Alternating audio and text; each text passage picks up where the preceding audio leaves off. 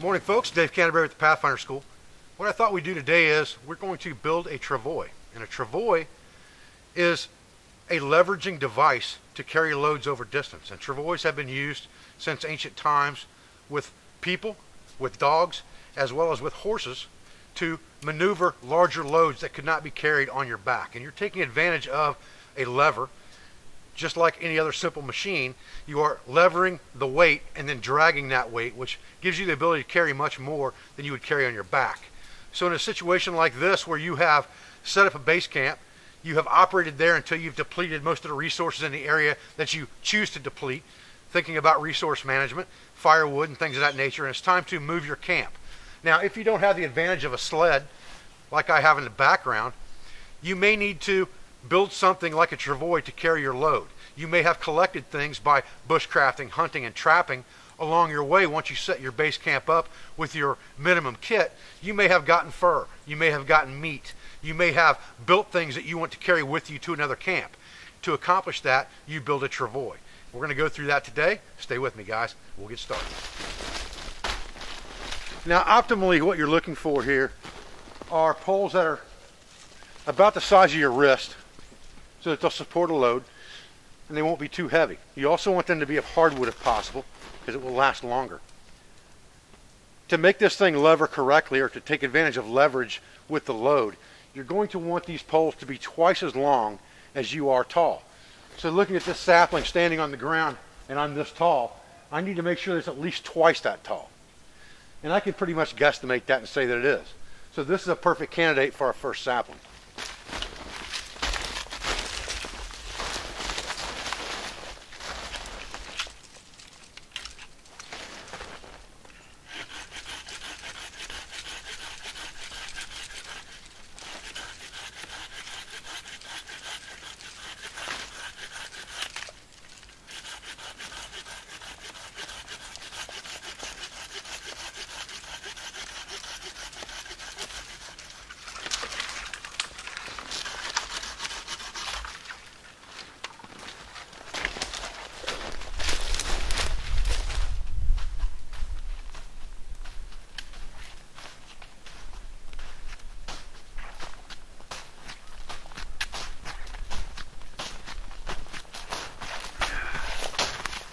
Okay, so what we've done here is we've collected our two long poles, and I've collected 4 pieces for cross members.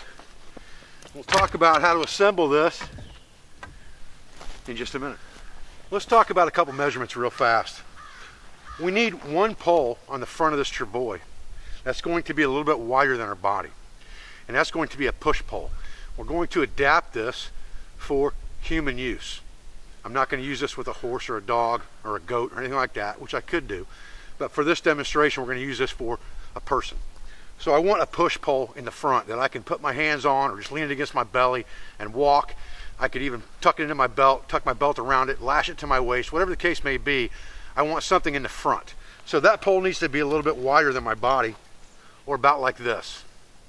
Now I want something in the back of the Travois, and the Travois has to be a triangular type shape. So we're going to adopt things that were used back in the early days, and we're also going to adopt things like the Roycroft pack frame when we're building our Travois. We're going to make an exaggerated pack frame in a lot of ways. So we're going to use some methods of pack frames to make this Travois, and I'm sure they did the same thing back in the day. So what I want to do is I want another pole, or my longest pole in the back, to be at least half again or twice as long as my front pole, so that the back of my Travois is twice as wide as the front of my Travois. So what we're going to do is we're going to take our longest pole that we've got here, and that's going to be the back of our Travois, and we're going to lash this on. But what we're going to do that is, for stability's sake, we're going to notch the poles so that this sits down into notches and then is lashed on to give it side to side and durability going this direction as well. So what I'm going to do is I'm going to take my first pole, and I want the big end to the back. I'm going to slide it up on top of my pack here and use my pack as kind of a sawhorse. And I'm going to put my arm on here from the elbow to my fingertips, and I'm going to score a mark in there at about that location. And I'm going to do the same thing on the opposite pole to make sure that I get them even.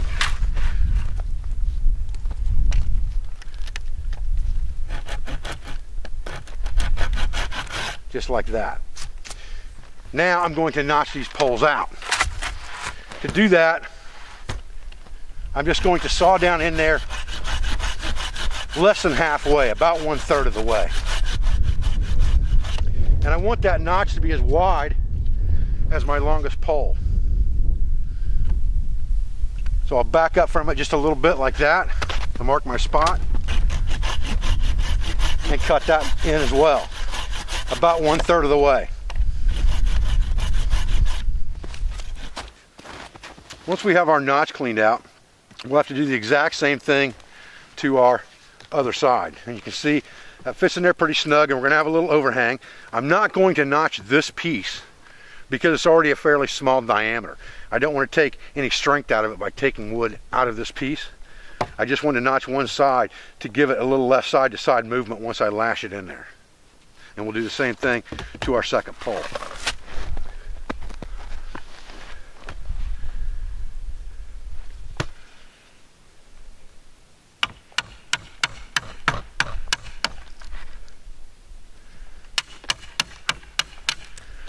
Now, if you're afraid to do that with your knife, you probably got the wrong knife. Just saying.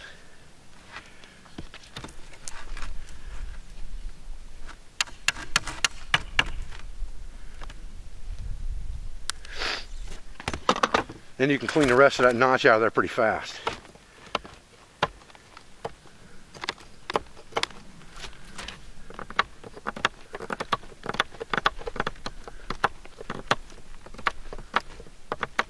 When you're working with green wood like this, you gotta have sharp tools,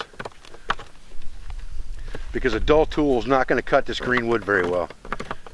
You can see how this knife will just scrape shavings out of there, just like an actual wood working tool. And that's what's important about having a good, sharp, heavy-duty knife that you can beat on and not worry about it. So to lash our poles together, and we want to leave just a little bit of stick out there, we're going to just do a typical cross lash, and we're going to start with what's called a timber hitch, which means we're going to fold a bite in the line. And I've got one pull of line, one full arm length of line off my roll.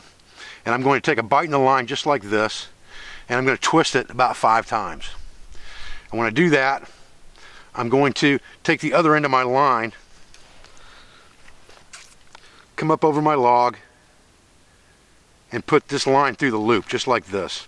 What that's going to do is it's going to create a self-biting loop just like this that I can then pull on and tighten up. And again, I'm going to go around 3 times here real quick, and then I'm going to use a toggle and wrap it around the line 3 or 4 or 5 times just like this, and pull it as tight as I can get it, just like that.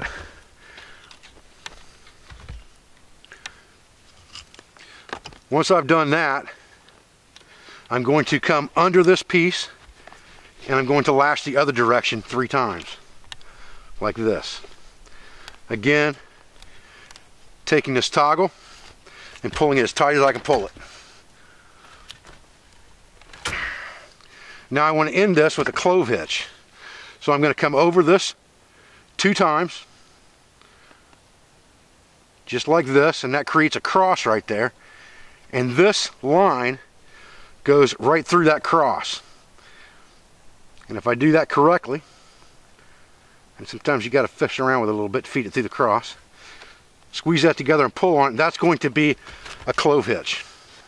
If you left yourself enough room to get a bite with your toggle, which I didn't, one pull wasn't quite enough line. It was a guesstimation, but it wasn't quite enough. When I pull on this, it'll tighten this up. That's going to stay okay, that's not a problem. Next time I'll give myself about a 1.5 pulls to give myself a little bit longer tag.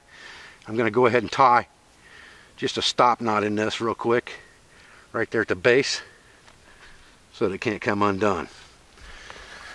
The trick to lashings is you want to make sure that you can get them off if you need to. If you want to recover the cordage, if you have to retie or anything like that, you don't want to have to cut the cordage. You want to be able to recover it. And that is a typical cross lash. Now that we have the back stick on our travois, we're going to come up to the front and figure out how wide we're going to be here and where we want our push stick. And our push stick needs to be pretty close to the end of our travois stays here, but not all the way to the front. So I'm going to back it up a couple inches, and I'm going to notch it and lash it exactly like I did the back.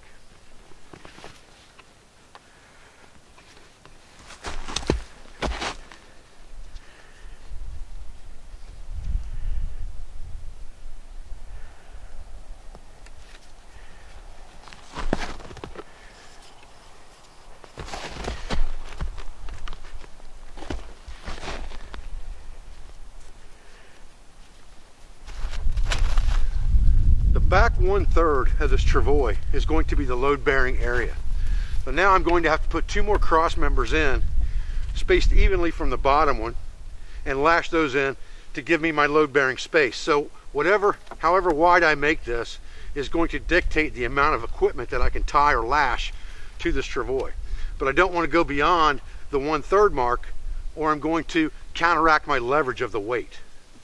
So this looks pretty good right here. I'll go ahead and cut these notches in and lash this together. We've got all of our cross beams lashed now.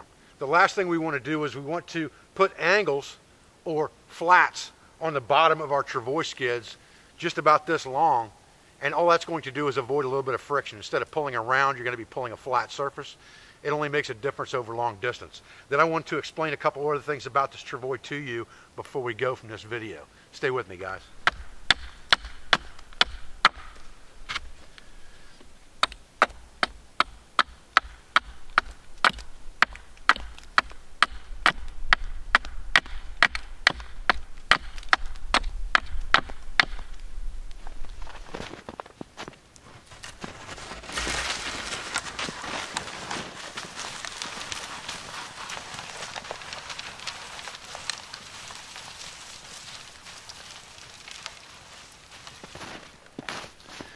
Now there are a couple things that we did in our design here that we did on purpose. I'm going to show how to pack and employ this travois in the next episode of Pathfinder TV. But what I'll tell you is the reason that these cross members have stick outs on them is so that they're multifunctional. This one in the front can be used as a hand brace if I want to carry it here instead of here. It can also be used as a lashing point if I were to put a waist strap or a tump line set up on this travois. And I'll show you that on the next episode of Pathfinder TV. All of the cross members on the back have stick out on them as well, so that they can be used for lashing points instead of having to use a toggle situation. Now I can put toggles on the rungs horizontally. I can put a couple toggles on there to help tie off. But as far as linear, I don't need toggles because I've got that stick out. That becomes my lashing toggle point. So you can see that a travois could be a very handy item, especially if you were dragging game or something like that, or taking a large load from one camp area to another. Obviously, you'd want to go scout that camp area first, decide where you're going to go, come back to your camp, pack your equipment and move, and that's exactly what we're going to do on the next episode of Pathfinder TV. I'm Dave Canterbury at the Pathfinder School. I thank you for joining me out here for this video today. I thank you for your support. I thank you for everything you do for our school, our family, our business, all my instructors, affiliates, sponsors, and friends. And I'll be back with another video as soon as I can. Thanks, guys.